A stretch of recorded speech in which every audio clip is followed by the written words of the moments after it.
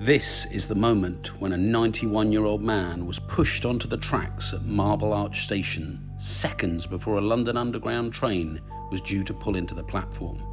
But Sir Robert Malpas, a retired businessman, was not the only person the pusher targeted back in April 2018. Tobias French had also been pushed on the platform at Tottenham Court Road Station. The man responsible for both attacks was 47-year-old Paul Crossley, who suffered from paranoid schizophrenia.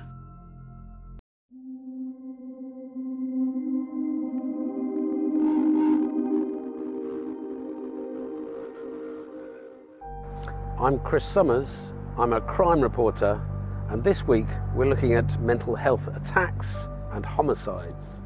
This is Marble Arch Station, which is at one end of Oxford Street, and it was here where Sir Robert Malpas, a 91-year-old businessman, was pushed onto the tracks.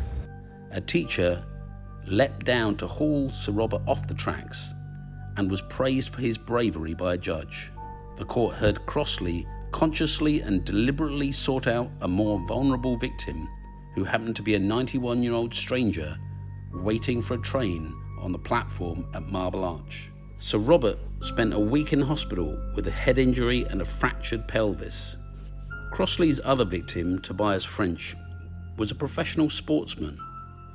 When Crossley pushed him on the platform at Tottenham Court Road, he managed to keep his balance and did not fall onto the tracks. Miraculously, both men pushed by Paul Crossley survived the attacks. But why did Crossley attack two complete strangers? It emerged he had failed to take the medication which kept his condition under control. Schizophrenia is a mental illness that occurs in around 1% of the population. It usually comes on roughly around early 20s. And it's a lifelong illness that comes in relapses and remissions. So a relapse is a period of weeks or months when somebody's psychotic, and a remission is a period in between when they're relatively well. So a state of psychosis is when people have symptoms where they struggle to differentiate reality from fantasy. So the most common kind of symptoms are delusions, which are false beliefs, or hallucinations, which are usually in the form of hearing voices. Paranoid schizophrenia is the most common type of schizophrenia, and as the name suggests, it is associated with paranoia. So typical paranoid delusions would be that random strangers want to hurt the sufferer, or want to kill them, or are watching them, or that they're being poisoned or followed.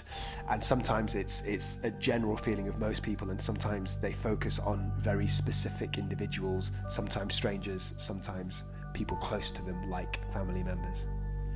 Crossley had also splurged £600 on crack cocaine. The court heard Crossley began to hear voices and was getting paranoid when he was on the platform, and remembered thinking, "I'm going to hurt someone." His paranoia was linked to the fact that drug dealers who he owed money to were threatening him. While people do occasionally jump in front of trains to commit suicide or fall onto the tracks accidentally, pushing incidents are mercifully rare.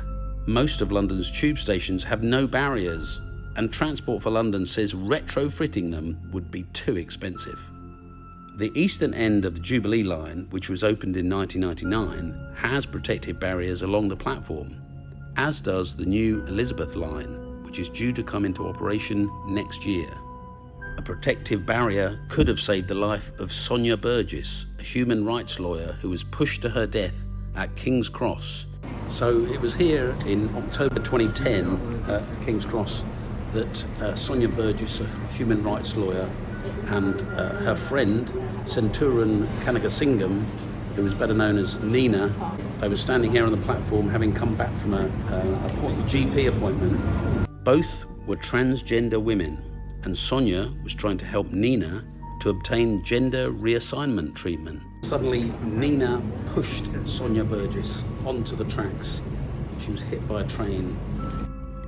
After pushing Sonia to her death, Nina turned to other passengers on the platform and simply said, I'm guilty, I surrender." Nina suffered from paranoid schizophrenia and was hearing voices in her head. Just before her death, Sonia told friends Nina was suffering from psychotic episodes and was in danger of imploding. A note was found in Nina's rucksack which said she was broke, depressed, and suffering from gender dysphoria. Nina was cleared of murder, but convicted of manslaughter due to diminished responsibility, and was jailed for life in December 2011. 18 months later, she was found dead in her cell at Belmarsh Prison, having taken her own life.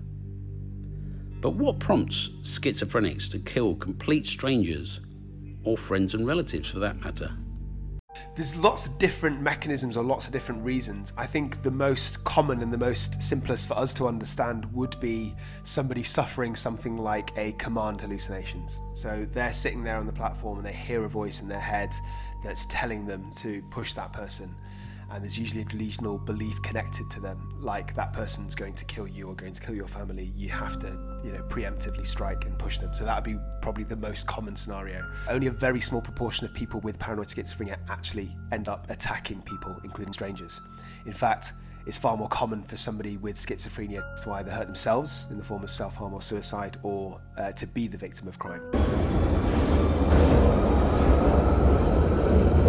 Another man suffering from schizophrenia who ended the life of a complete stranger was Christopher Clunis.